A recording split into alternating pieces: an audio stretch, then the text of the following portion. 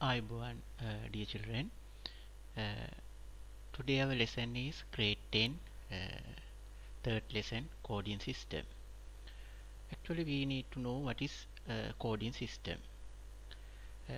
Coding system used to represent characters in computer system. Uh, the characters are the numbers, letters, and the symbols of computer used. So to represent each of these characters there is a number. This number represent in binary format. So this is what the coding system. So here we have to consider how many coding systems and what are those. So the first coding system is BCD. I have already written here binary coded decimal. BCD mean binary coded decimal. It is actually formed from this decimal number system. Decimal number system is from 0 up to 9. So these are the binary values of these decimal numbers. So to represent the number 9 we need these four binary numbers. So when we look at here we can understand that there are 4 digits in BCD coding system. 4 digits. From those 4 digits we can represent 16 characters. So you have to remember that in BCD coding system there are 4 bits to represent a number. Actually this coding system is very old coding system which was using earlier calculators. We know when we consider the evaluation of computers, the computer started from when we go to the history, it was a abacus. That is a counting device and so on. It came after that calculator, so on. So in calculators these numbers used only these numbers to represent each of these numbers. These are the binary values that use. So 16 characters there were. So our question is this. Now let's say 64 decimal number. What is the BCD value of this 64? So very easily we can recognize these 6. This is 6 and 4. So we can write it like this: 0 1 0 0 and 0 1 1 0. Yes, when we compare here 8 bits, 4 bits, 4 bits, yes, and we can write here BCD. This is how we have to answer this question. So without this table also we can answer this question. Then we can use that hexadecimal method. Here we can use 6 and 4, 1 2 4 8, 1 2 4 8, 4. To represent 4 we need only 4, we need not these two. Here 6, yes, the same value here. So we can you can use any method, but I think it is better not to use this table. Without table we can do this. So here here is 4 and here is 6. When you answer this question you have to remember here the when we do the number system we don't use this 0 here, but in coding system we have to use that you have to remember that. Actually this is the answer. You must answer this is the way 10 and here 0 1 1 0 0 1 0 0 BCD. This is how you have to answer. So and the other thing, you should not divide this 64 because I have asked you when in number system only the decimal number we divide by 2 and get the reminders, but here we don't do that because this is not the number system, this is coding system. In coding system this is not 64, this is actually 6 and 4. So we have to get the each of these numbers binary values. So you have to remember that in BCD value. Then we go to ASCII coding system. So I will give you after this lesson there's some questions from all these coding systems, so just you need to understand what is this coding system. This is very easy. Each of these decimal number, you have to write the binary, that's all. So the next coding system is ASCII. ASCII coding system actually represent 7 bits. ASCII coding system represents 7 bits. American Standard Code for Information Interchange. That is ASCII. So this coding system we need 7 bits.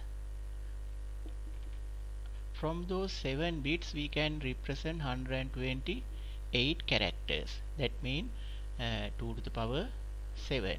Earlier in BCD code 2 to the power 4 means 16 bits. So here 16 characters. Here 128 characters from 7 bits. So this is the question in ASCII. In your book there is appendix for this coding system. If I say that it is in page number 102, so I get one example here. So you have to use this your textbook even. In textbook this is the question. If the letter A represent the decimal value 65, what is the binary value for the English letter A, B, C, D, E? Yes, this is the question, that type of this ASCII. If the letter A represent the decimal value 65, what is the binary value for the letter E? So here they have given us 65 as decimal. Their question is binary value for this letter E. So actually this is not difficult. So I think you might think that you have to remember all these. No, because they always give us a one number. From that number we have to get the other. So here we can write 65, 66, 67. It is ordered. 67, 68, 69. Yes. So here is the binary value for this number. Actually you have to divide and get the binary values, but I can remember. So I write it here. 7 bits. 1, 2, 3, 4, 5, 6, 7. Yes. This is the binary value for the number 65. So I have told you some method counting of these binary values. Easy way. Only take the 0 and 1 and form the number. After 1 we can write 10 as 1 0, no? Then 10, 11. Then 100. Then 101. Yes, this is the number for this 69E. And also you could get this by dividing this. Actually that is also okay, but here it is far more better, because sometimes you may get wrong numbers in some coding systems. If I say like this, so here is the question. So this is the answer for this question. 100101 is the answer for this question. When we get the letter E. So here is another one. I will get this here in your textbook. There is a decimal number and hexadecimal number and octal number. Okay, I will get this number.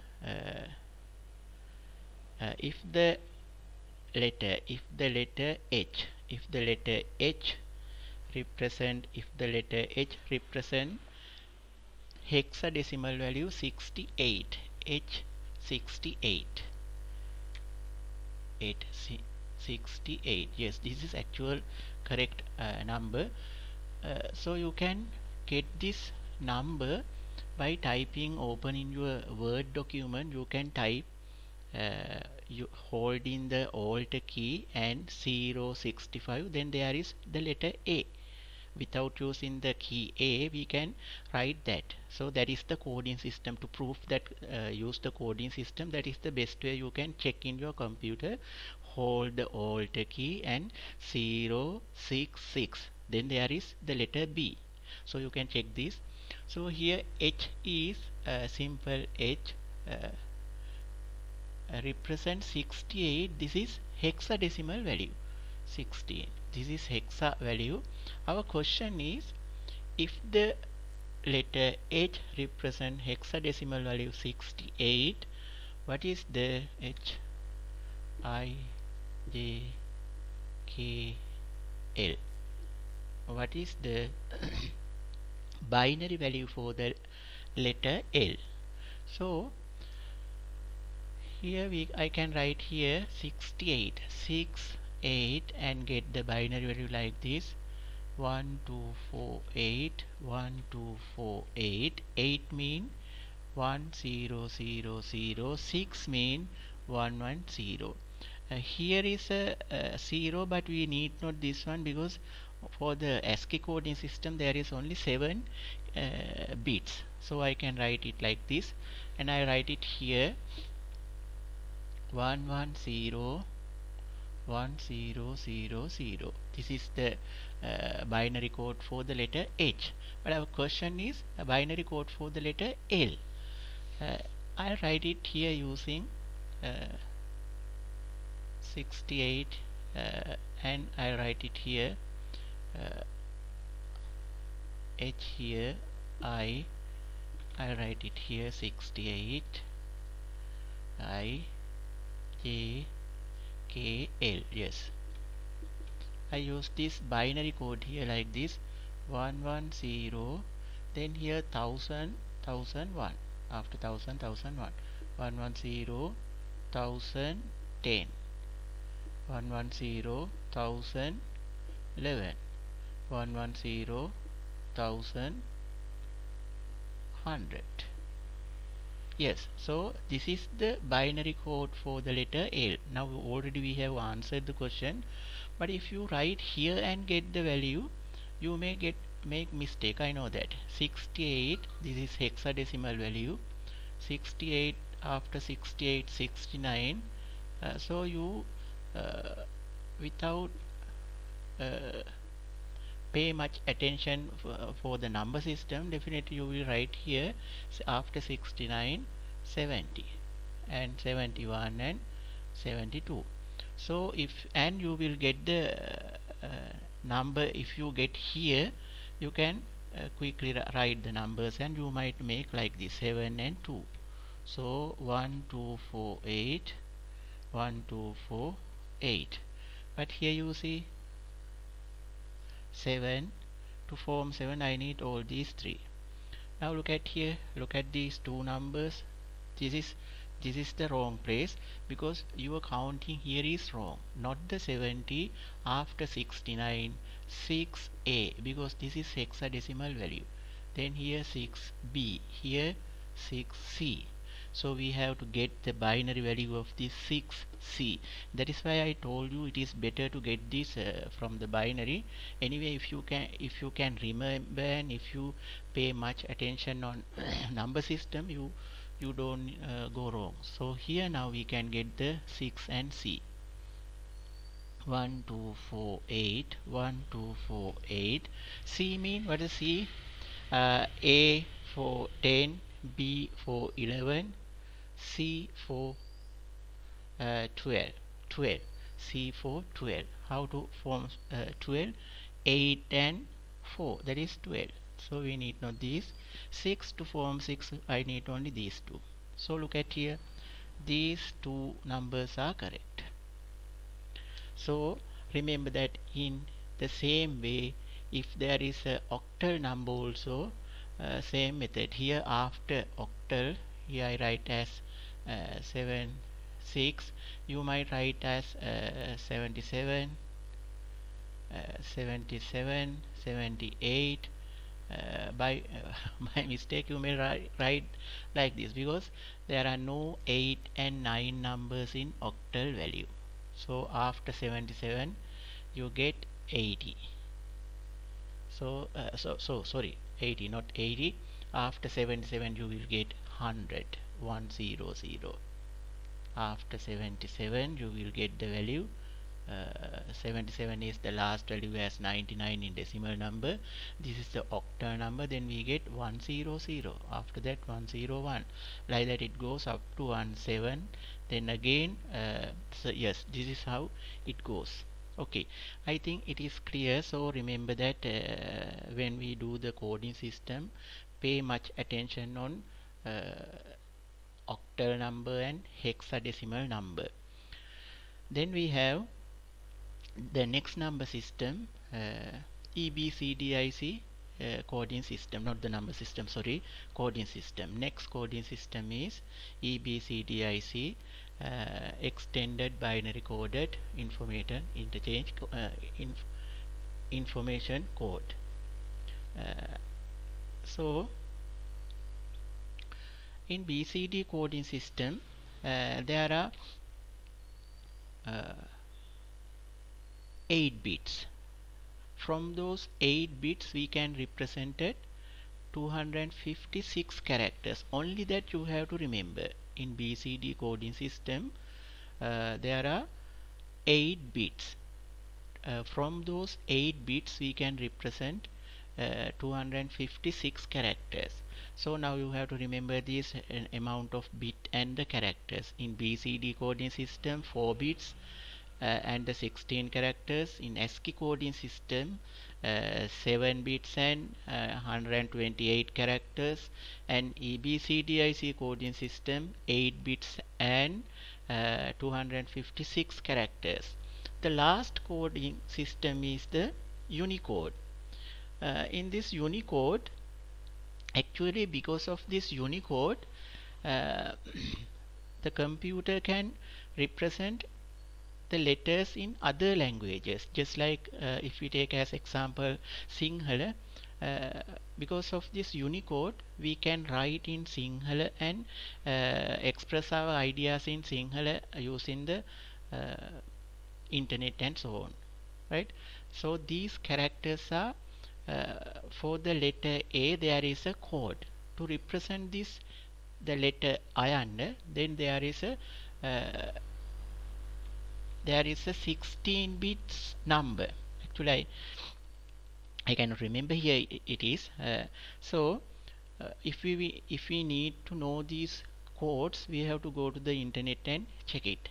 So this is how the Unicode is, when we work in Unicode we have to install that Unicode. If it is a Windows 10 operating system, of course it is there and we can get using the language option. So this is what you have to remember in coding system. In coding system no other questions, only questions from BCD and the ASCII. In BCD coding system you have to convert decimal value into BCD, and in ASCII coding system there is a letter, give us and ask the binary value of the other letters. Some letters it is go order, so it is easy to find. Then we have EBCDIC coding system. There you have to remember only the number of bits and the characters that coding system can be represented. In Unicode also you have to remember the number of bits 16 and the characters that can be represented from those 16 bits. Yes, from 16 bits characters is 65,536 characters can be represented using this coding system. So because of Unicode, all over the world languages could be represented in computer. So next we have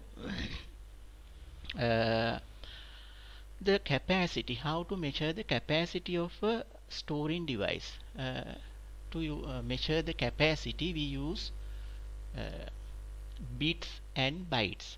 So actually bit is 0 or 1 is called as a bit. So collection of 8 bits like this 0 1 1 0 1 0 1, like this 8 bits is called as byte. So this is the smallest amount that we use, bit. So this is 8 bits equal 1 byte. From here we have to consider how this storage capacity, consider like this 1024 bytes.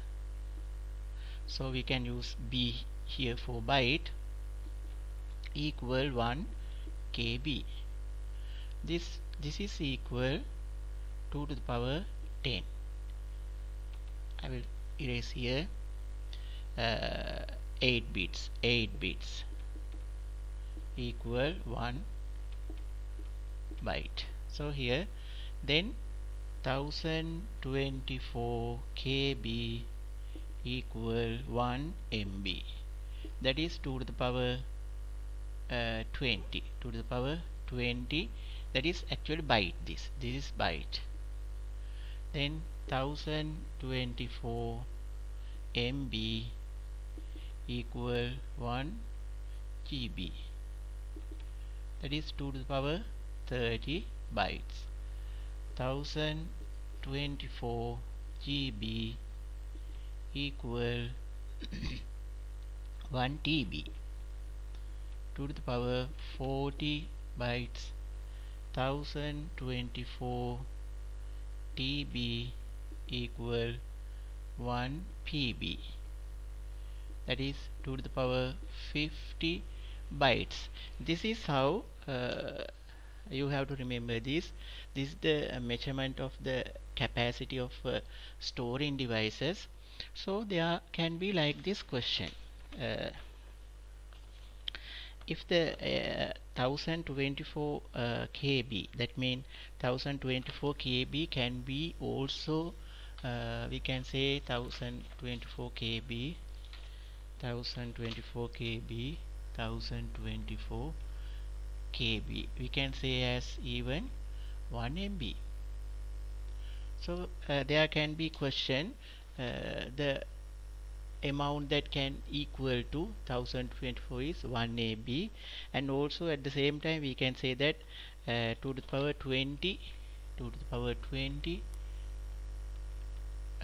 bytes, and also 2 to the power 10 KB kilobyte, 2 to the power 10 KB. These are the questions there can be. So let's see some of the question from these. And the next one you have to from this lesson you have to remember is this. This is what we have to understand here. I will erase this and write a number. This is a number 256.10.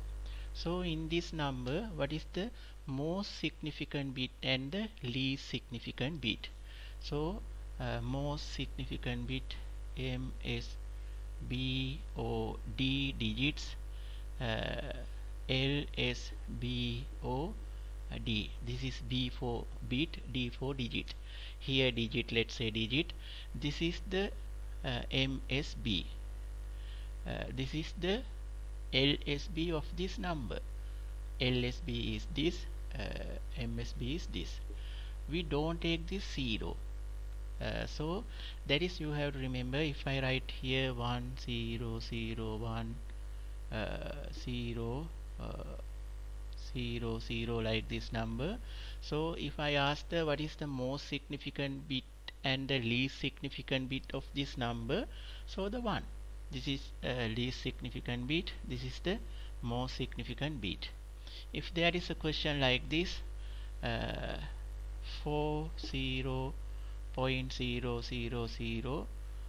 what is the most significant bit? that means MSB, and what is the LSB? Only 4. This is the number. So you have to remember, in this lesson is not so difficult. I think I will give you some questions on after this lesson. So go through the book and get the familiar with the lesson, read that lesson, then you will more familiar with the lesson.